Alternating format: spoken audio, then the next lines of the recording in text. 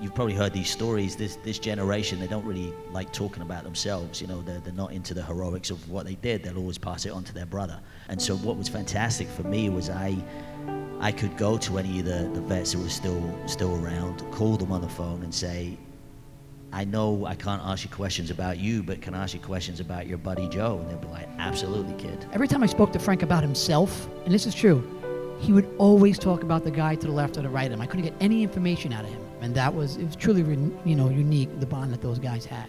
That learning from him and learning with him, it's a wonderful opportunity.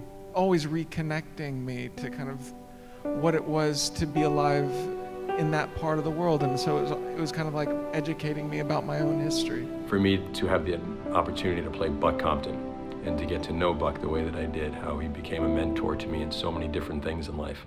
It grabs you by the heart, and of course, seeing the veterans, that was like them solidifying that this was something they approved. You know, it has, them being in it is something that they stand behind, and that is an honor for them to really, they make it, really, having them there, it just, and it's like we're going into their minds when they talk, and then you jump into the episode, it's like we're entering their history. It stripped away the actor in me, because then they were just constantly showing us that it wasn't about being an actor, it was about these men.